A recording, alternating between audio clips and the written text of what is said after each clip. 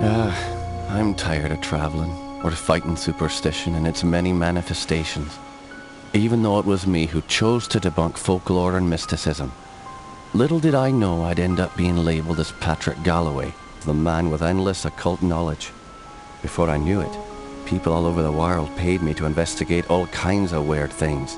As long as they paid me, I'd look into it. Funny thing though, the more I saw, the more I believe there are forces beyond our control. Creatures not explainable in any human terms. Things that make my skin crawl. I fled from Ireland and hung around Paris and London with no real purpose till the Great War started.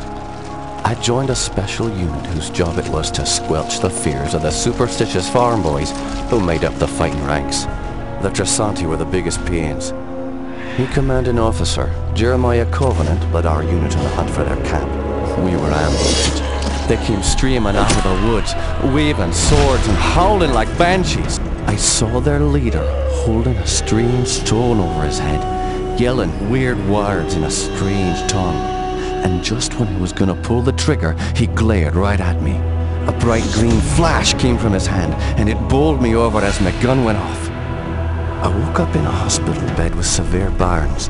They told me Jeremiah and the unit had gone on without me, but he'd given me the shaman stone to keep. I hadn't given any of this much thought until I came back here to find this letter that Jeremiah wrote me almost 6 months ago, asking me to come back to Ireland and help him out. This is not something I'm dying to do, for it may mean the death of me. He saved my life though, so I owe it to him. Just hope it's not too late.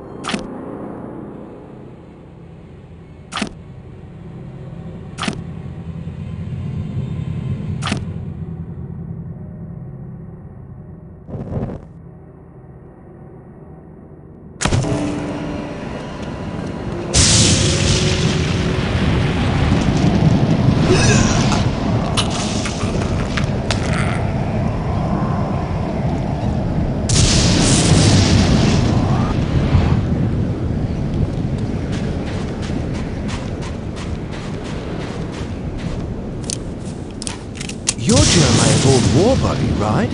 Indeed.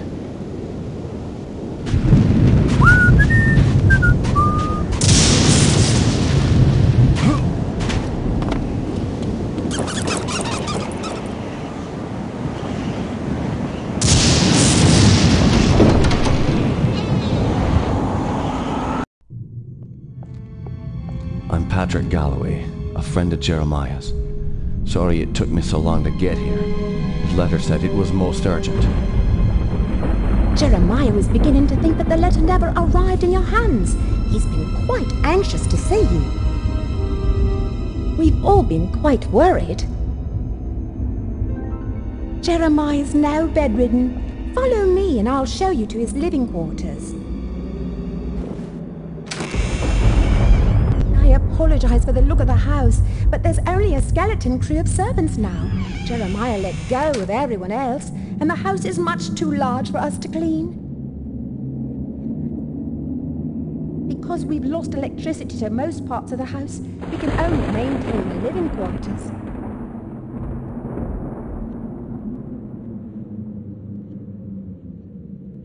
This family's had so much tragedy.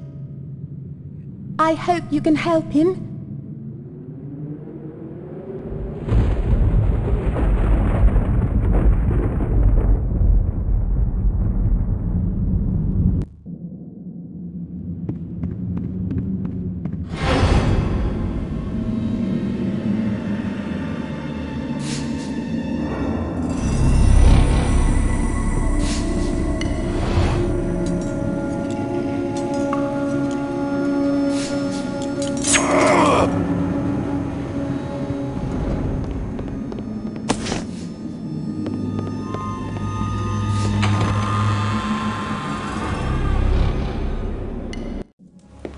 Patrick, you made it. At your service, Jeremiah. Sorry for the delay, but I've been abroad. What happened to you? It seems I've come under the watchful eye of the Reaper, my friend. It's been a long time, hasn't it? Apparently too long. Patrick, I came back from the war only to find my entire estate in disarray. My brother Aaron disappeared first, and then my sister Bethany. My declining health is a result of an old war wound, and unfortunately, the symptoms are irreversible. I didn't summon you here to watch me die. I need your help. Anything I can do. Just name it. Strange events began happening around the manor. After thinning out my staff, they ransacked my estate, taking whatever they could carry. The rest of the help was quick to follow, as they feared rumors of my family's curse. I can't help but think it's more than a coincidence that strange happenings have increased since I've been back from the war.